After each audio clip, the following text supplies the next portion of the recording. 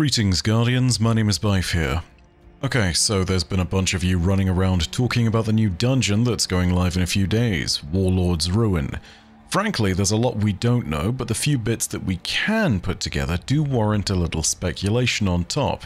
So today we're going to dive in and discuss both what we know definitively about the dungeon, and what we can speculate about that might give us some more early hints as to the story. Keep in mind, we'll have more out on this topic in the coming days, especially as the dungeon launches properly on Friday.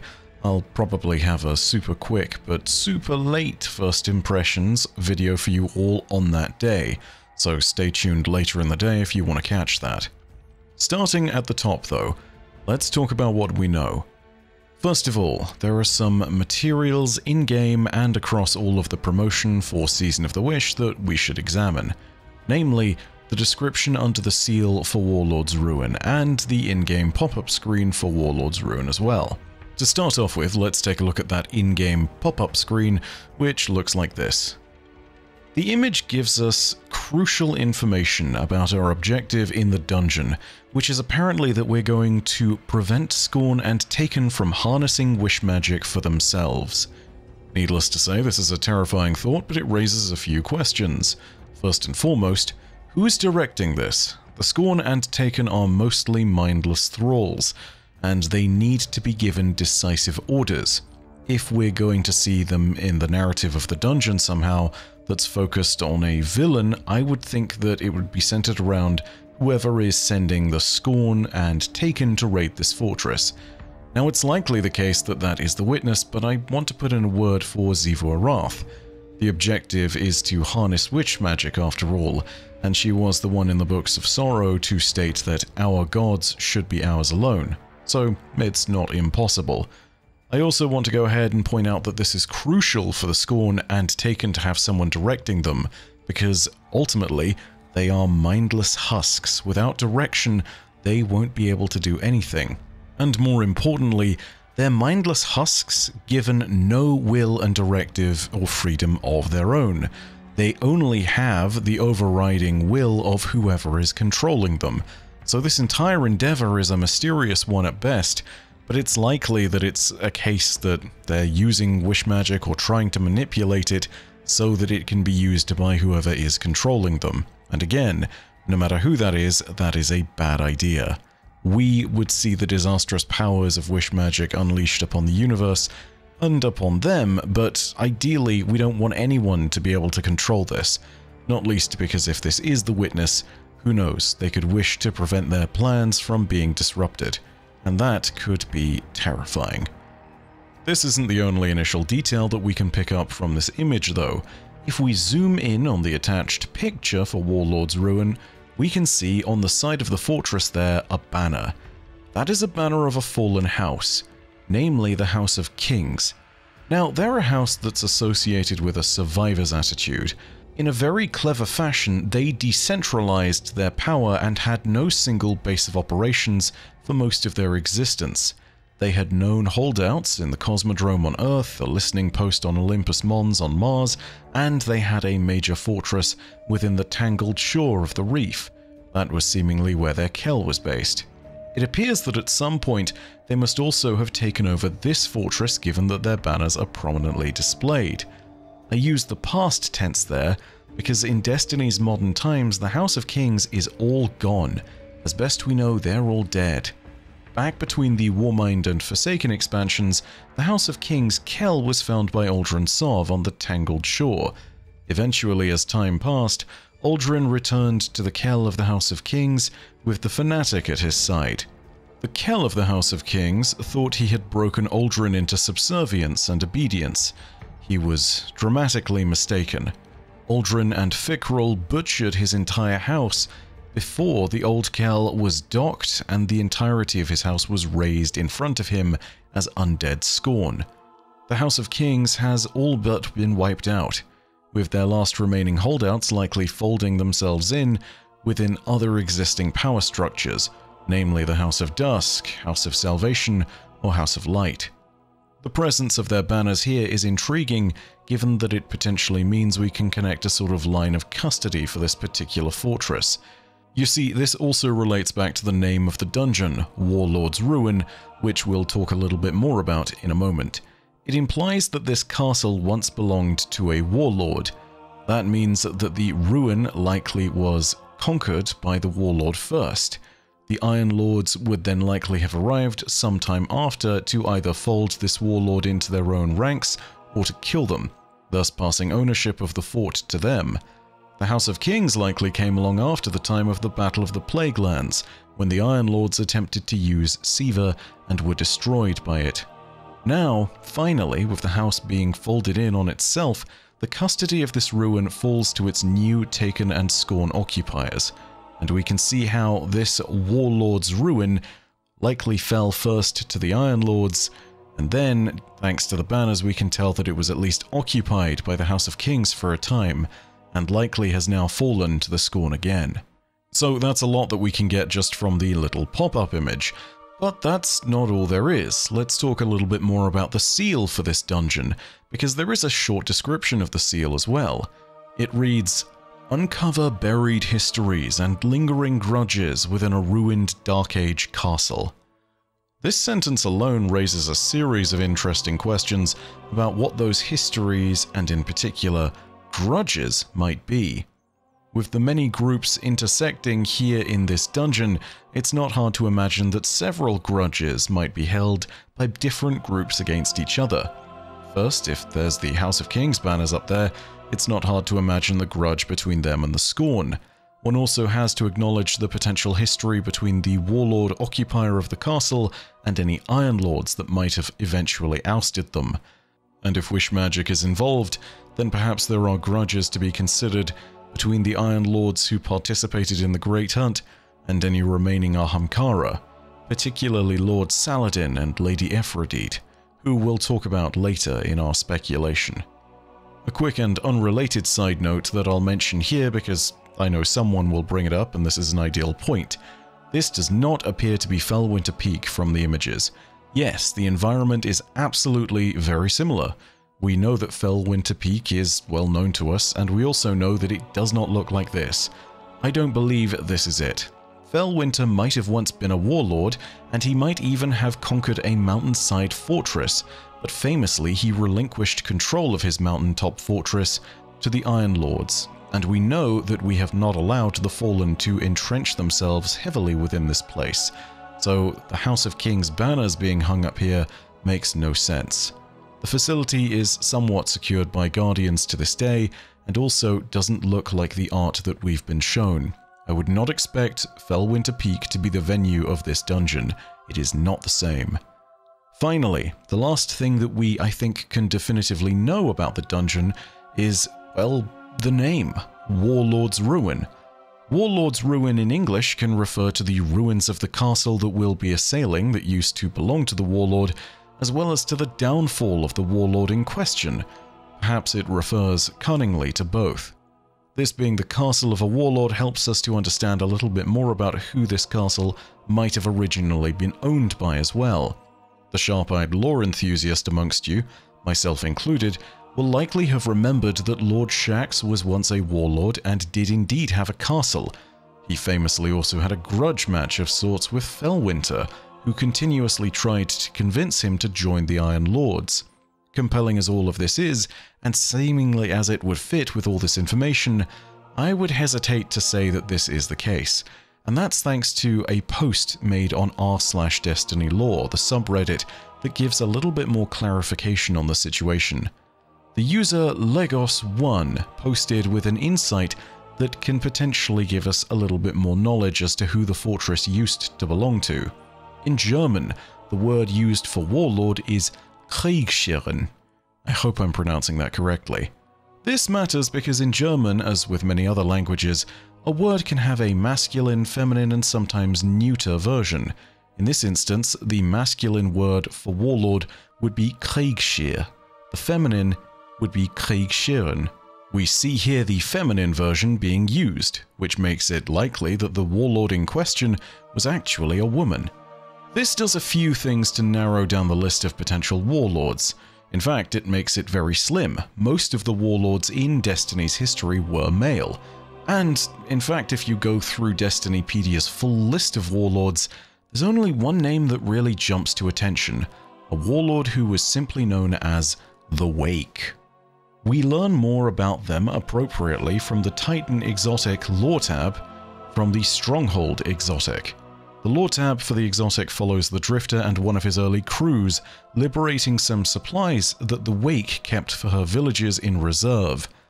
It reads as follows. This is how it went. We decide to knock off a little piece of warlord territory. Scary lady calls herself the Wake, owns this spot. I can't take a name like that seriously, but she's got that hoarder instinct, like me, so she keeps her villages well provisioned. Well provisioned with an amateur security detail. Easy pickings for my crew. So it starts with me, right? I get us in.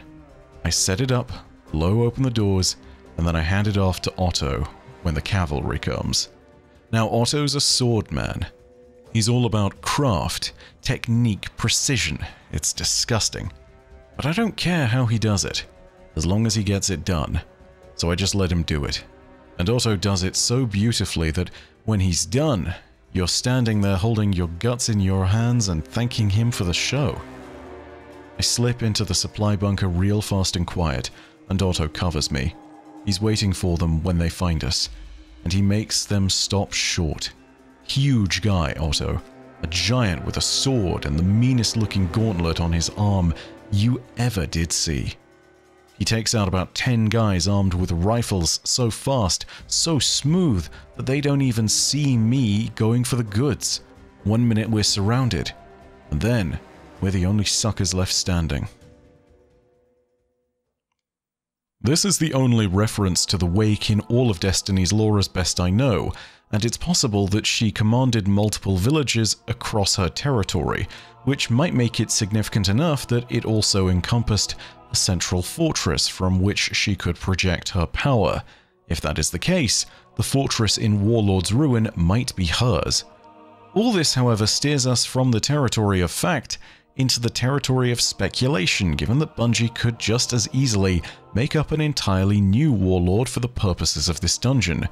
We also need to consider, despite the old Dark Age history, that the term warlord being used here could refer to multiple individuals. The warlord in question could refer to an old warlord, or it could refer to a new Scorn warlord who is leading the group, and therefore is trying to commandeer wish magic for themselves. This might show the title as something that they've stolen from the past, much like anything to do with the Ahamkara at the center of this ritual. But again, that's speculation unto itself.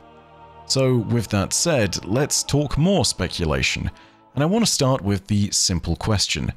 How are the Scorn and Taken utilizing wish magic here in the first place? The answer is horrifyingly simple. They need the remains of an Ahamkara within the Great Fortress, or a live Ahamkara. No matter what machinations they employ in parallel, be it some dark ritual or incantation, they need Ahamkara as a necessary component of wish magic. So where could these bones or live Ahamkara come from? Well, I'm going to assume that they're dead, for the moment, and in my mind that leaves us with 3 potential sources of the Ahamkara that are being mentioned here. There is the Gelion possibility, the Saladin possibility, and wildest of all, the Censor/Eggs possibility.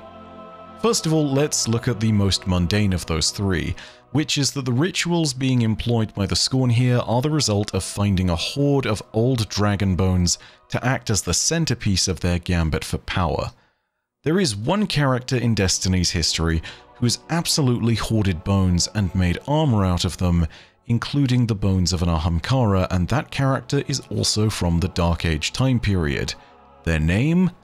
Lord Gelion, an Iron Lord. Known for his many knives, this hunter had a den literally filled with bones, which he used to fashion all of his gear. His story is expanded upon in the Grimoire card that bears his name from Rise of Iron. It reads as follows. Gelion wears 3 knives. Their names are Swiftling, Occam, Quietus. They did much of the work at Black Lona, in silence and at speed. Between the roots of the ash tree that covers his den, Gelion has stacked the fallen bones collected from that one-night operation. The scavenged pieces of an Ahamkara, several jumbled coyote skeletons, and a fossil mastodon skull are mixed in with them. The bones are scorched and battered from the various grenades, bullets, and hammers he's taken to them. He keeps extensive notes on these stress tests in a tattered notebook with "Field Armor Experiments" scrawled on its cover. So far, though, he hasn't tried his knives on these materials. Between bones, in the joints and gaps, certainly, but not on them. Gelion flips Swiftling and catches it by the haft. He throws it, a single smooth motion, and it shatters a fallen tibia. He flips Arkham and throws it. The knife clatters off an Ahamkara vertebrae.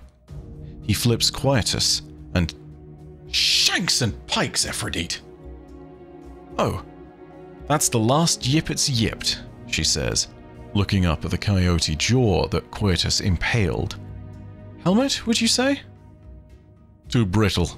Ether bone's better." Flexes. The others followed her in, wrinkling their noses. Usually they avoid his dim and earthy-smelling den. Their presence suggests that Fellwinter is doing something unpleasant, probably involving screams. "Bone?" Saladin says. "Not carbon bronze, not plasteel?" "Bone's always available as a last resort. Nothing else is."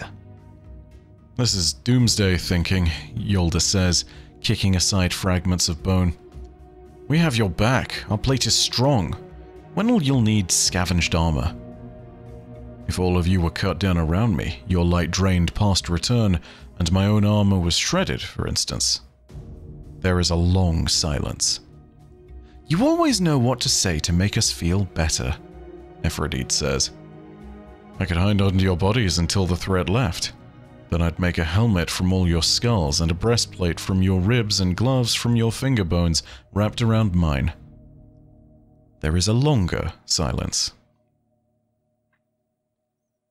Despite Gelion's grim survivalist nature and his seemingly, poor social manner, I don't know how best to put that, his lore here makes something very clear. Amongst his collection of bones found in his den are the bones of an Ahamkara. This is one of the few recorded instances of a Dark Age character, particularly an Iron Lord, having the bones of a wish dragon, and it gives us a simple suggestion of how these bones ended up in the fortress in question, within Warlord's Ruin. Someone might have found them and took them from Gelion's den after his death. This also accounts for the numerous other potential sources of discarded bones that might have come from all over the system. Whether that is from Gelion or not, they simply could have been relocated. The second possibility, however, is a bit more involved, and that's that this fortress happened to be the place where an entire dragon carcass lies. This is a possibility that is, well, I mean, it's unlikely, but it is tantalizing, which is based on the idea that if there are Ahamkara remains there, this would need to have been the site of a great battle. Luckily, we do know of such a battle, one fought between an Ahamkara and Lord Saladin with Lady Aphrodite at his side. Now, to be clear, there isn't a stated location for this battle. That means it could just have easily taken place on Venus or out in the Jovians or on some other place on Golden Age Earth. However, its link to the Iron Lords makes it a tantalizing possibility. We see the story play out in the Transfiguration lore tab, the Scout Rifle, from the Last Wish raid. It reads as follows. "You sure you want to keep on with the axe?" Aphrodite asked, reloading her rifle. The voice in her comms was barely winded, even as the Iron Lord leapt to avoid a plume of white-hot fire. "That's why she gave it to me. And I'm one of the only—" A globule of flame licked past Aphrodite's helmet, and she tugged at her clasp, shrugging free the now burning cloak. "Why in the Traveler's Crack did you wish to fight an actual dragon, old man?" Saladin Forge grinned inside his helmet. The enormous worm towered above them, bleeding wounds covering its gleaming scales as it reared up for another breath. The massive axe in his hands was dented, scarred, and melted at the tip, but it still held an edge. "We are knights, Lady Aphrodite. Do you not want to be a dragon slayer?" He charged, and his words could barely be heard over the creature's cry. "We are what we survive."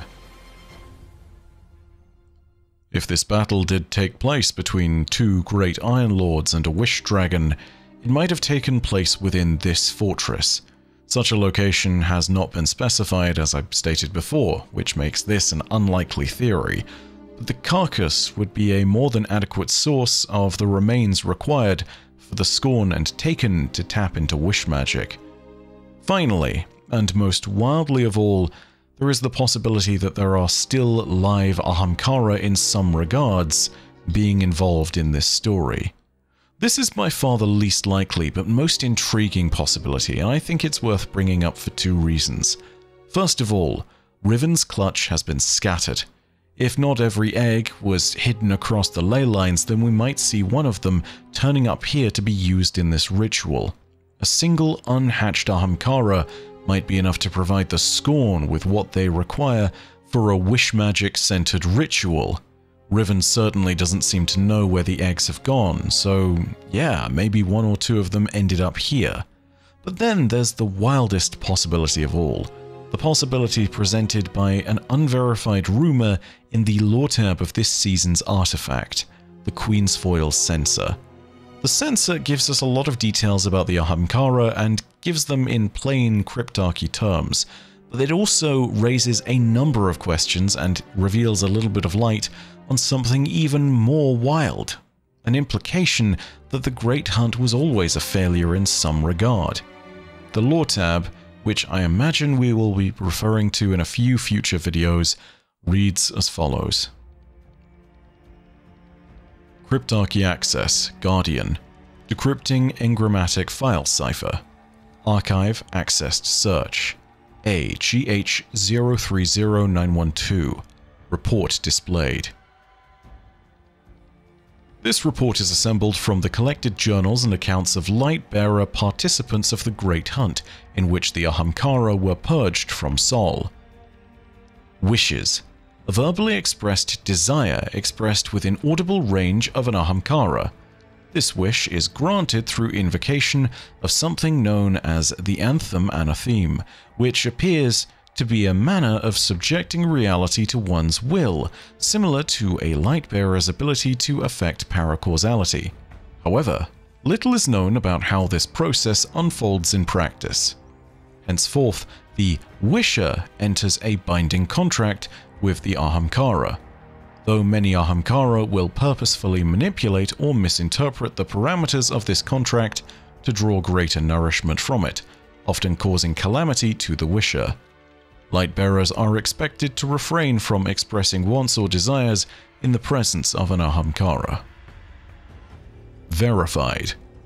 Ahamkara bones somehow retain intelligence, sentience, and a manner of speech yet to be defined post-mortem. It is surmised that an Ahamkara's corporeal body is not its true form, but a representation. Ahamkara feed by granting wishes. These beings possess an innate ability to alter reality and consume the quantum chaos that results from such an act. This is theorized to allow them to transcend reality. Above information regarding altering reality supported by data confirming species-wide capability to shift form into a wide variety of living and inanimate structures. Wishes, while seemingly less potent and more difficult to initiate, are still able to be granted from Ahamkara bones. Ahamkara are not solitary creatures. Many adults patrol vast distances across Sol alone, but their territories overlap and disputes are rare. While Ahamkara do not typically hunt in packs, there have been sightings of hunting pairs. In fact, they do not appear to prey on each other at all. In one report, a dozen Ahamkara on Venus had congregated at a nexus of their territories without conflict. Unverified. 3 reports from Old Russian claim Ahamkara wielded the light. This has never been confirmed. 7 Ahamkara that evaded and slew their light-bearer pursuers are still unaccounted for. This report is believed to be an error in its totality. Now that last unverified report implies a ton of intriguing things. It requires us to question whether the Great Hunt was a success at all. It requires us to ask if there might be more Wish Dragons out there or not. But it opens the door to a terrifying possibility that one of these Wish Dragons might have been targeted by the Taken and Scorn and might have been co-opted for this ritual. If the Scorn were able to manipulate a wild Ahamkara into this ritual somehow, fully grown and alive, the consequences would be disastrous. Living Ahamkara only require the wishing subject to desire something within range, and a bargain can be created.